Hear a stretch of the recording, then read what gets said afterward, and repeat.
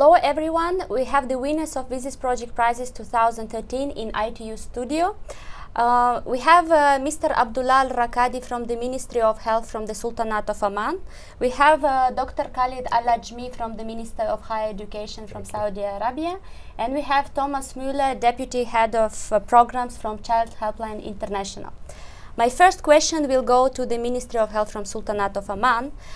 Could you please elaborate more about the health and child system? Thank you, Regina, and I would like to thank ITU for this hosting, and it is a lovely forum being conducted for years now. Ministry of Health is paying attention to e-health, and in Oman we do have several applications which is help on improving health service in Oman. The big umbrella is the health information management system, and part of that is child and mother health module, which is focus on improving the services for mothers from the day of pregnant until the delivery, then continues to the babies from 0 till 5 years. This system it gives the continuity of care for the mother during all the period of pregnancy and till the child of 5 years old.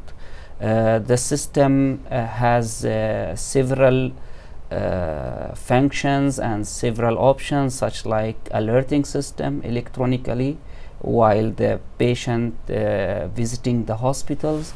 It gives also SMS to notify patients on their appointments or reminding them before 48 hours of the appointments. It is really state of art, and we are proud the system is being developed and designed within the boundary of Ministry of Health. So it is a national product. It is 100% purely made in Oman. Thank you very much. And the next question will go to the Ministry of Higher Education from Saudi Arabia. Dr. Khaled, what is the impact of the SAFIR program on the information society development? Thank you for hosting me, and thank you for ITU for this opportunity. Wonderful gathering. SAFIR program is a realization of a very ambitious vision in the country of Saudi Arabia. Kingdom of Saudi Arabia had put a plan, an ambitious plan to basically introduce and implement the concept of knowledge societies by the year 2020. And SAFIR program was one of them. The idea was basically to bring the offering of giving scholarship for as many citizens as possible if they fulfill the eligibility criteria for getting enrolled into the scholarship program and to pursue their higher education studies in terms of either the undergrad level or the master level or the PhD levels in any country that would basically provide the education levels that could fulfill the ambitious vision of the kingdom. Those generations of people, as they evolve, as they get educated and introduced to technology, as well as the information and knowledge, they will come back to the country and they will perform their duties to the transformation of the society, Saudi society, into a knowledge society. Thank you very much, Dr. Khaled. The next question will go to Child Helpline International, to Thomas. Thomas, could you please elaborate more on Child Helpline International? What kind of services Child Health International provide, and what is the scope of this project? Yeah, pleasure. Thank you for having us. Child Helpline International is a global network of child helplines.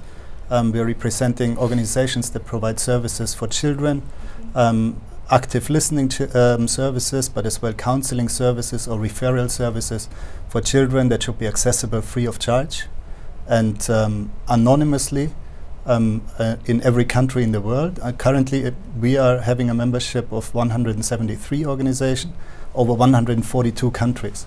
So what we are doing as a global network is we provide networking opportunities for them, but we as well go and take the information that children provide, the data, and go to governments and policymakers and try to flag issues in child protection to them and say, like, if there's a peak of calls on a certain topic in a certain country, we would like to flag that to governments and say, like, we have to do something about that. At the same time, we work and help our organizations, our membership, to improve minimum quality standards. Of course, we interact a lot with the telecoms world, because that's our natural partners. These helplines are accessible through phone, landline, mobile, SMS, but as well the internet, online chat, social networks, and so on and so forth. And that's why we are extremely proud to be recognized with the prize of the ITU. Thank you very much, Thomas. And the last question will go to all of you. What does it mean for you to win the prize? And we will start from Mr. Abdullah Raqadi. What does it mean? It means a challenge. We are proud that we have been awarded fourth time now. We have been awarded in United Nations twice, in 2010 and last year. We have been awarded in national with His Majesty Award as a first rank for the e-best project. And now we are in WSIS. It is really give us an opportunity to improve our service. It gives us an opportunity to enhance the services. Always they are saying it is easy to high the high rank, but how to sustain and how to stabilize it, that is the challenge. So from now, we'll start to work on improve our services and deliver a better service to the public. Thank you. Dr. Khaled? The winning of the WSIS prize means a recognition as well as an incentive. It is a recognition of the effort that was put in place by the many Saudi agencies, government agencies, to share the information and to exchange knowledge and to develop and improve the knowledge societies within the country of Saudi Arabia. It also means an incentive for us in the Ministry of Higher Education to further develop our services and to do a reach out to as many constituents as possible, in addition to an incentive for other government organizations within the Kingdom of Saudi Arabia and the region around the country to also compete and to try to reach out in the development of the information and knowledge society. Dr. Khaled. Thomas? The WSIS Project Prize is a huge recognition of our work with the ITU in the last years. We've been engaged with the ITU since 2005. We have worked with Study Group 2 on harmonizing numbers for child helplines. As a result, 23 children in 23 countries within the EU can reach helplines through the same phone numbers. 12 countries in Africa can reach the child helpline service through 116, and 6 countries in Southern Asia through 1098. So we have worked on this regional harmonization. It's a huge recognition of the children's rights to be heard, which is a right that is enshrined in the United Nations Convention on the Rights of Children. And it's a big opportunity for us, but as well a responsibility to keep on working hard with telecoms and with operators around the world to assist child helplines in providing these services. Usually, child helplines operate through toll-free numbers, which means at the end of the month, big phone bills to cover if you have big call volumes. And we work with telecoms and have to keep working with telecoms to partner with our members to waive these costs and provide free of cost access, not only for children, but as well the opportunity to free of cost operation of the service for the child helpline. Thank you very much, Thomas, and thank you very much to all of you. Thank you very much.